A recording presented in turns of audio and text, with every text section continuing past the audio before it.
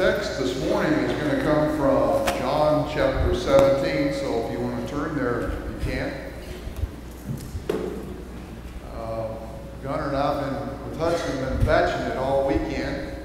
Allison is up with her mom, visiting her for her birthday. And I always like to talk about Allison when she's gone. Because one of the things that usually happens in our house is I'll put on what I'm going to wear for the day, and many times she will say no. And so I couldn't check this morning to see if this matched or not, because I don't know. So I don't, does this match? This is kind of a, thank you, this is kind of a pukey green with a, I don't know, and I didn't know if those two went together. And so I just wanted to be able to maybe give a good report back to Allison, you know, that I'm okay. But, you know, it's funny, though, about Allison, because when she'll say no like that, and it's not just about my attire. There are other times she says no, and I'll always respond, is that your submissive side? And she gets a big laugh out of that. But Gunnar and I, we notice a big difference when Allison's not around. Boy, she's something else. We really appreciate her life. I know I do, and Gunnar does, and all the boys, even Hudson, our little dog. John chapter 17 is the priestly prayer that Jesus expressed as he is moving into Passion Week. Last week we talked about the cross that Jesus died on, but also the cross that he gave each of us. Thinking about the cross, which is a big part of the Passion Week. I mean, it's not the biggest part. The biggest part is really the death, burial, and resurrection. Those three are really tied together. You can't really single one event out from the other. Next Sunday, of course, is Palm Sunday. So we'll look a little deeper into Passion Week, and we kind of try to do on Palm Sunday, you know, a lot of things sometimes that are going on during that week. It's impossible to do, and then of course you spend all of Easter on the resurrection and that kind of thinking. So that's kind of a path, which is a normal path in Protestant life, and for that matter, Catholic life too. As well. Faithfulness is something that Paul referenced. It's not by John in John 17, but in Galatians 5:22, the fruits of the Spirit. He listed faithfulness as one of those fruits. Also, we think of faith, and we think of faithfulness. We think of faith in terms of our trust that we put in God. Have faith in God. We sing that song. Or this would be faithful. Faithful here. Faithful, faith, and faithfulness. We also say God is faithful.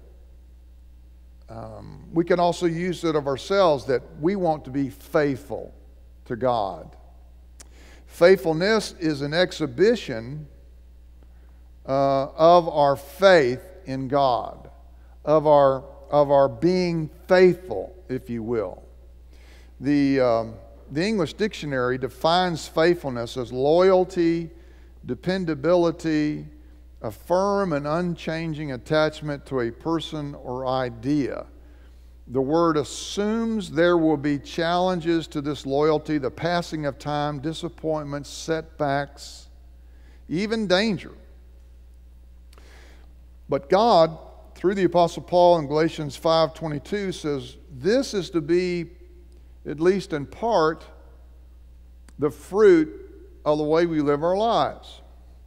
What we like to do sometimes as we are thinking about, pondering, considering, musing upon God's Word and the meaning and its meaning, we like to illustrate it. Sometimes it kind of helps us to connect the dots.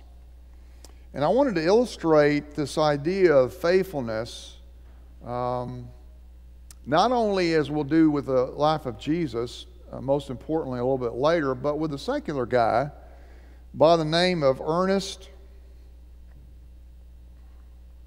Shackleton. Ernest Shackleton was an explorer, and in 1914 he took the Endurance, and they left England to hopefully go down to Antarctica and then trek all the way across Antarctica, and they were going to meet another group there who were going to have supplies and then take them down to New Zealand. That was the plan. And he, among 5,000 men, chose 27. Remember, our Lord, in his earthly ministry, chose 12 men. One of them never knew the Lord. He never had a relationship with God. Of course, Judas Iscariot. But the other 11 were his disciples. He chose these men for a certain task in their life. And there's lots of interesting thoughts about why he chose the guys that he chose, which is for another day. These 27 he took with him on the Endurance.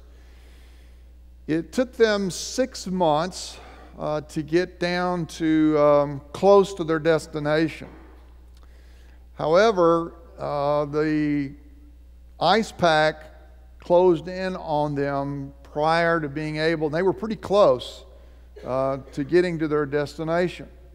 And so what Shackleton thought was, in the springtime, which is in our fall, that the ice pack would dissipate, would break up, and then they'd be able to travel again and go to their site and continue on their mission. Well, that didn't happen.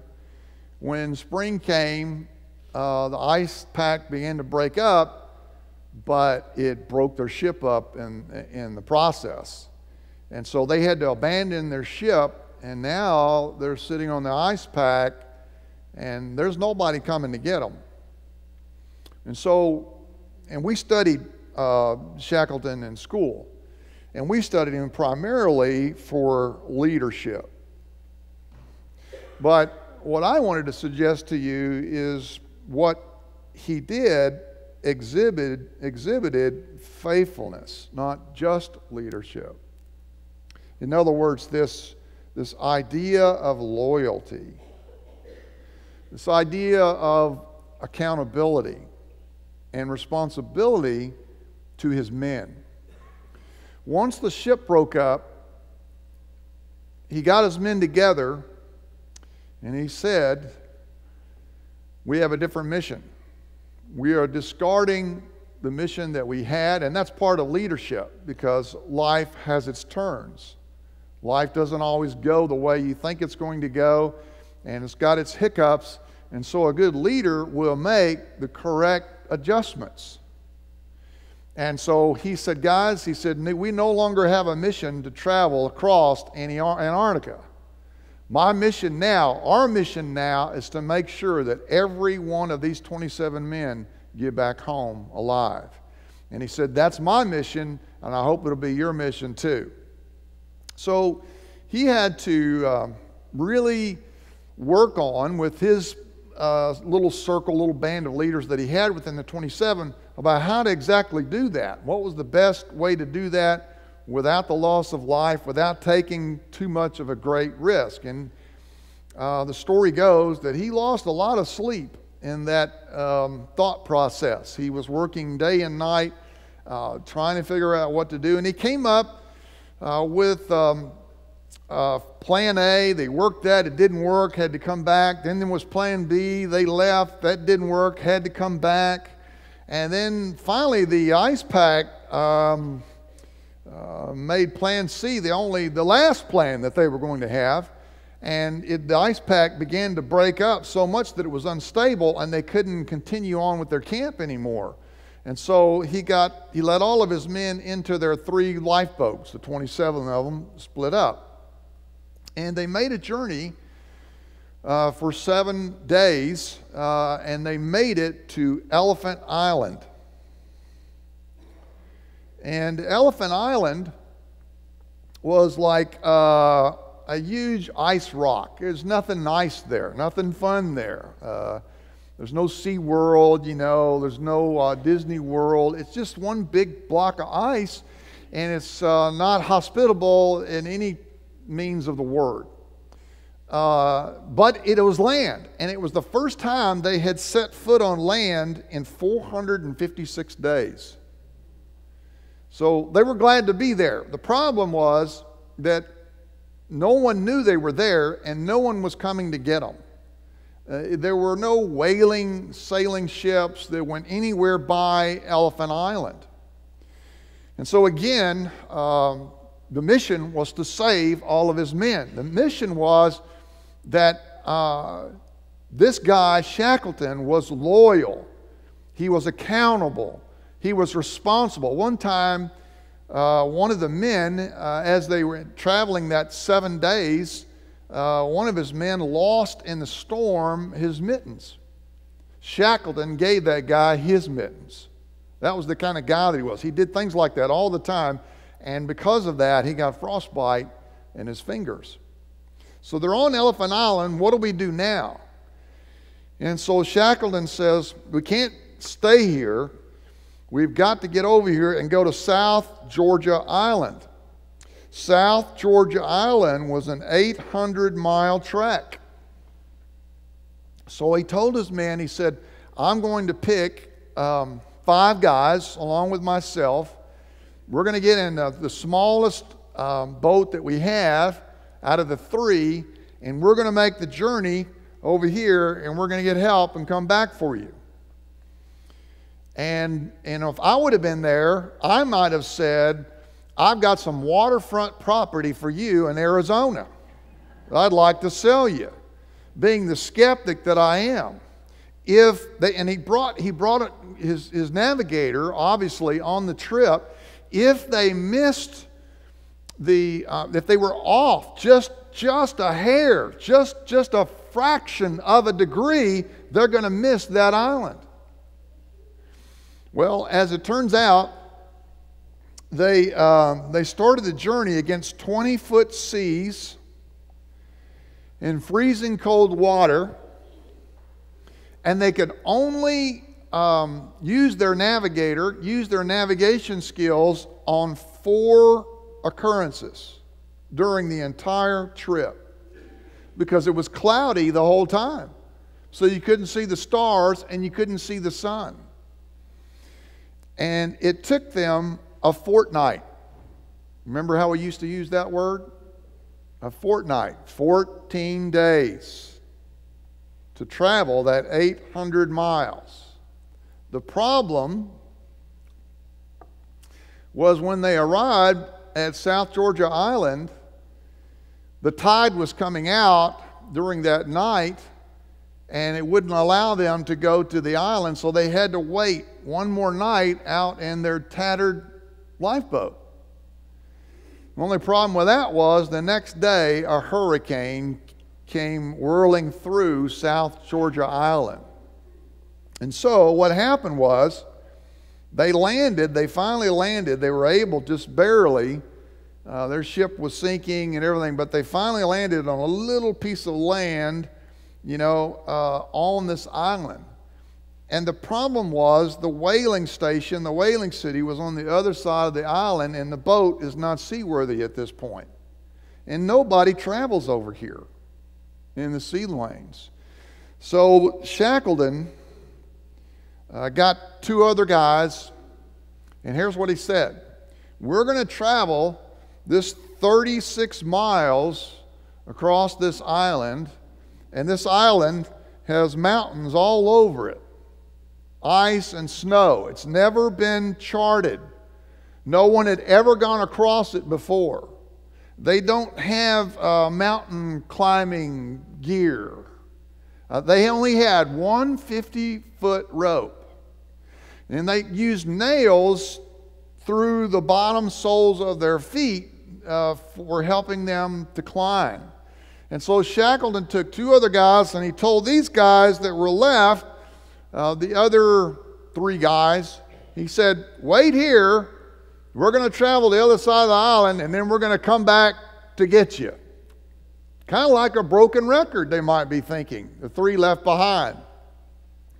And so he and the other two guys began to travel over this treacherous, in fact, in the 1950s, this other explorer wanted to see what it was like for Shackleton.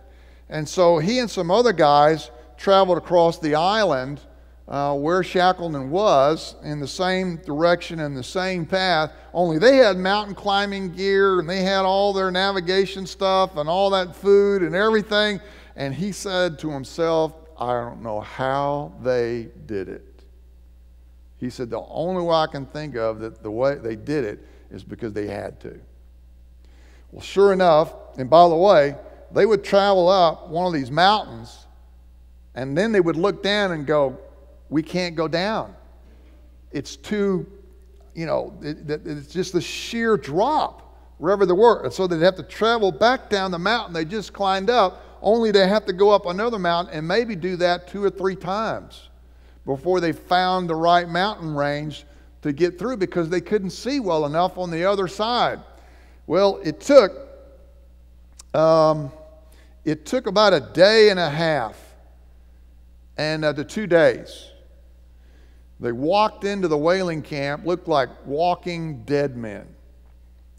And Shackleton, here's this faithfulness again, even though he was just totally spent, he gave himself 1 night of rest prior to making plans and provision to going around the island to get the other 3 guys. They got those guys, and then he had to make plans to get a ship to go back down to Elephant Island to make that 800-mile journey. And that wasn't an easy task. Not everybody wanted to spend the money for that. And so he had to work all this stuff up because his mission was to be loyal to his men, to be accountable to them, to be faithful to them, to make sure that none were lost. Well, they made 2 trips and had to turn back because, again, the ice pack began to close and they couldn't get through, even though they would get so close to the island. Finally, on the 3rd trip, they were able to anchor just off the shore of Elephant Island. I don't have a picture for you today. There is one, though, because the photographer was with them. And there's a photographer behind the guys on the beach, and they're all waving at Shackleton as he's coming in the lifeboat. He had already been there, but they're posing for it. And as Shackleton looked on the seashore, he began to count men. 1, 2, 3, 4, until he got to the last man. And he was so relieved to know that not one man was lost on the expedition, that they were all saved. I want to read to you now, as we try to parallel some of these thoughts in this illustration with the priestly prayer of Jesus as he moves into Passion Week. There in John chapter 17 and verse 1, Jesus spoke these things, looked up to heaven and said, Father, the hour has come. Glorify your Son so that the Son may glorify you. For you gave him authority over all flesh so that he may give eternal life to all you have given him. This is eternal life, that they may know you, the only true God, and the one you have sent, Jesus Christ. I have glorified you on the earth by completing the work you gave me to do. Jesus exhibited faithfulness when he lived on the earth. How so? Verse 4 just told us. God the Father gave him a work to do, and Jesus did it. Jesus was faithful to the task of doing what the Father had asked him. And what did the Father want him to do? The Father wanted him to tell the world, the Jew first and then the Gentile, that God the Father desired a relationship with every single person on this planet. And the way to have that relationship was through him, through the Lord Jesus Christ. John 14:6 I'm the way, the truth, and the life. No man comes to the Father but through me. Jesus not only fulfilled this work that God gave him through his words and through his life and ministry, but also through the cross, through his burial, and through the resurrection and that substitutionary death that he performed for each of us and all those who believe. You see, Jesus was loyal to his Father. He was faithful to his Father. He was accountable. He was responsible to his Father. And he expressed all of that to us. That's something that ought to be exhibited in each of us and in the church today. I mean, isn't that what Paul was saying in Galatians 5:22? The fruits of the Spirit, you remember them, love, and joy, and peace. He goes on down and he says, faithfulness, loyalty, responsibility, accountability. We ought to have those kinds of things. Today, we don't see a lot of that. And we could probably say that in every age, because people are people. But people have trouble being loyal when tough times come around. Sometimes people have tough or difficult time being loyal when trouble comes, when pain comes, when sickness comes. I was reading this week where a pastor at his church, at a large church, hired a guy to interview many of the people in his church. And so the statistician asked the people in the church, said, do you like the church? Do you like the church you're a member of, the church you're attending? And many of them said, oh yeah, we love it. So, well, why do you love it? Well, we rock out with the music. And the sermons are relevant. And our kids love coming here. And so he would then ask each one of them, he would say, well, what if the pastor left and the sermons weren't relevant anymore? And what if they didn't rock out in the music anymore? And what if your kids went, I'm not really too sure about all this? And many of them said, we would leave immediately. Well, I just am curious of those folks, of who they're accountable to, who they're responsible to, who they're loyal to. In other words, many people in our churches today, they're here or they're coming or maybe they're involved as long as you are fulfilling their felt needs. Well, I'm telling you, there weren't too many felt needs during Passion Week for Jesus. There's a lot of heartache, a lot of trouble, a lot of the disciples all left him. I mean, these were the guys who were his friends. He'd been hanging around with for 3 months, eating with and working with and teaching them. I mean, he'd been teaching them for 3 years. And what was the result of that? They all split, man, at the first crack of trouble. And many people in our churches today are like that. Because they're loyal to their own self-interest. Everybody understand that? As opposed to being loyal to the Lord. Now, what's interesting about John chapter 17 in this priestly prayer that Jesus is going to talk about, in fact, let's go and read verse 6. I have revealed your name to the men you gave me from the world. They were yours, you gave them to me, and they have kept your word. Verse 8 and 9. Because the words that you gave me, I have given them, and they have received them, and I pray for them. I am not praying for the world. Here's known for certain that I came from you, They have believed that you sent me. I pray for them. I am not praying for the world, but for those you have given me, because they are yours. Now here's the interesting thing about this loyalty thing, this faithfulness. And I've spoken to you about this before, but I'm just going to, I don't know that you could hear this too much. A good thing happened when the printing press came around. People eventually started getting copies of the New Testament for themselves, particularly, and the Old Testament too. By the way, every verse in the New Testament is from the Old Testament. So it's all intertwined. It was a good thing. They were able to read God's Word on their own. But a shift changed when that happened.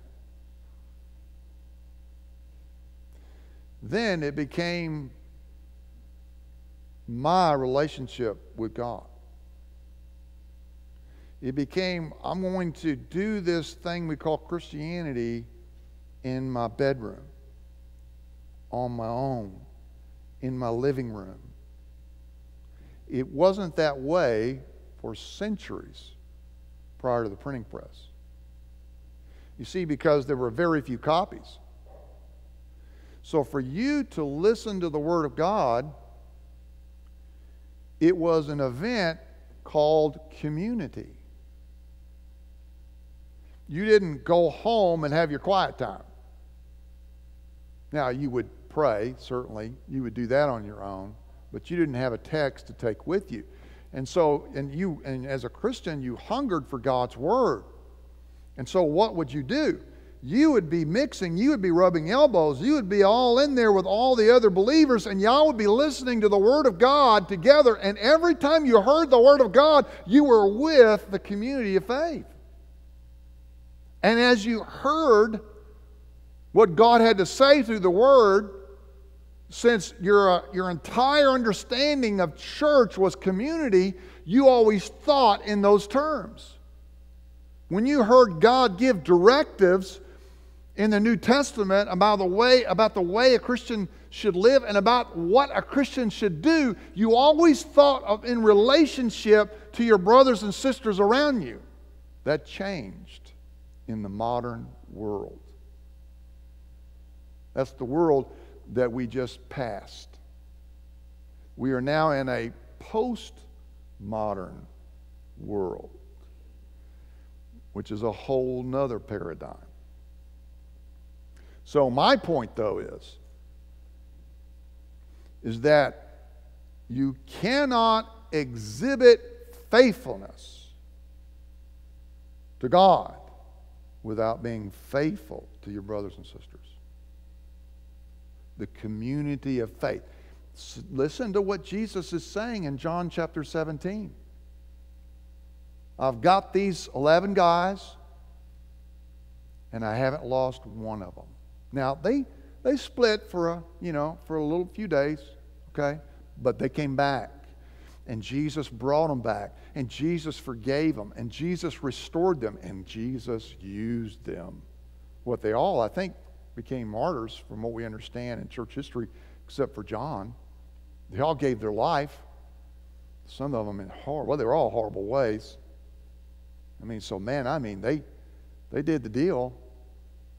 Jesus said, I didn't lose. See, Jesus, in this earthly ministry that he had, in exhibiting this faithfulness to his Father, it also, have you ever thought about the cross? The relationship that goes, the vertical relationship that we have to the Lord, but you can't just have a cross with just that one board. You got to have this cross. You got to have this board. You got to have this direction. That's what 1 John 1:7 says.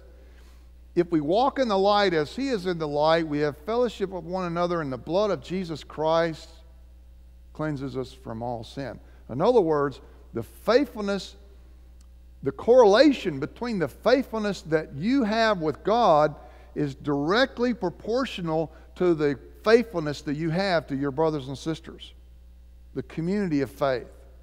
In other words, when God puts you in a particular part of the body of Christ, Maybe He put you here. Maybe you're looking. Maybe He put you somewhere else. You're just visiting today. Wherever that place is. And there is a place that He had. Whatever home church He put you in the first century.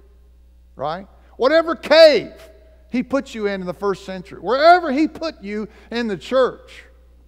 God wants you to exhibit faithfulness, not just to Him, but to His body, to His church.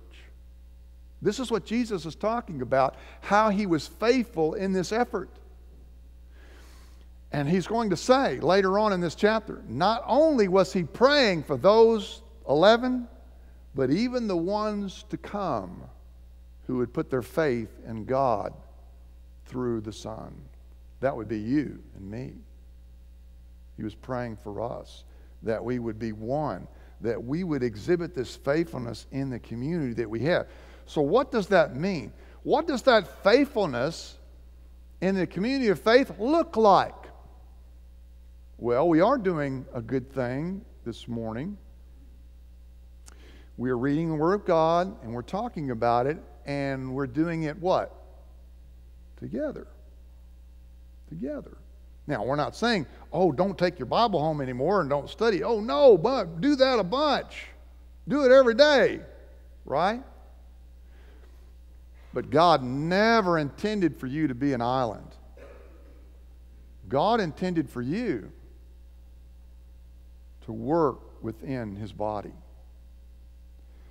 Because, for example, in Galatians, 6, bear one another's burdens. Remember that verse? And so fulfill the law of Christ. In other words, we'll have people in the body and they've got such a burden they can't bear it on their own. And they need help. They need you, or they need me, to come alongside and go, oh, I know it's too heavy for you. Let me just lift it up. Hey, George, could you come over? Yeah, let me come over. Oh, man, I can't. Hey, Susie, could you come over? Yeah, come on. We'll get it up there for you. It's okay. And so then your brother or your sister goes, oh, God, I can take a breather, man. Thanks so much. I felt like I was just fixing to go under. Now, that's what faithfulness looks like. When Jesus, when He developed this relationship with the disciples, it cost Him time. It cost Him sleep. And this is where the parallel breaks down between Him and Shackleton. And unlike Shackleton, it cost Him His life. He made Himself vulnerable. You see, and that's where a lot of folks, they go, no, I'm not ready for that. There was a little couple that was getting married, and the preacher said he got to the part where he said in sickness and in health, riches and poverty and all that. And they said, hey, we're not buying into that part. That sounds too morbid. Okay? In other words, we just want the ice cream. We don't want the vegetables. And so, no, faithfulness is, when you're involved in the community of faith, you do become vulnerable. Just listening to folks' problems makes you vulnerable. Because you have to sit there and work through this problem that's not yours and that's their problem, and trying to do what? Help them. Shore that burden. This faithfulness in community is about giving, not just of money, but of time. Sometimes it'll cost you some sleep. Jesus, in this relationship, as He developed it, He served these guys. He taught them. He worked with them, and He had fun with them too. They were on a 3-year camp out, man. Had their little travel trailer they pulled around, They had some good times, and they laughed, but they also cried. That's part of it. And at the end of the 3 years, yes, they did go AWOL. But they came back. Is anybody here today that's been AWOL? MIA? You know, it's hard. It's hard to provoke one another to love and good works, as the writer of Hebrews challenged us, directed us, if you're not meeting in the community. Wherever God has put you, God wants you to be faithful. And you can't claim faithfulness to God, hear me now, if you're not faithful to His body, to the brothers and sisters that He's put around you. It's not just about this. It's also about that. Let's pray.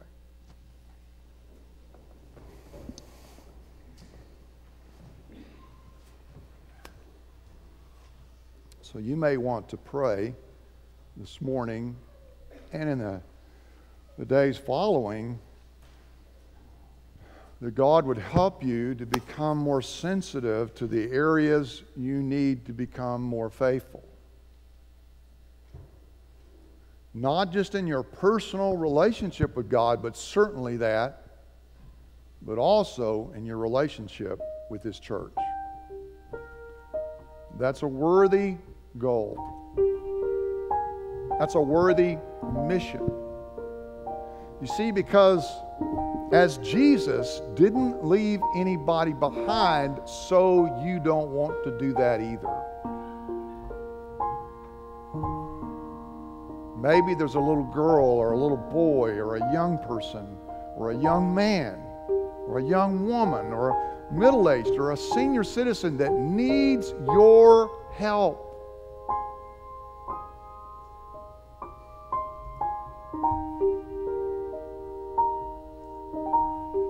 Think about it. Pray about it. Think about your loyalty.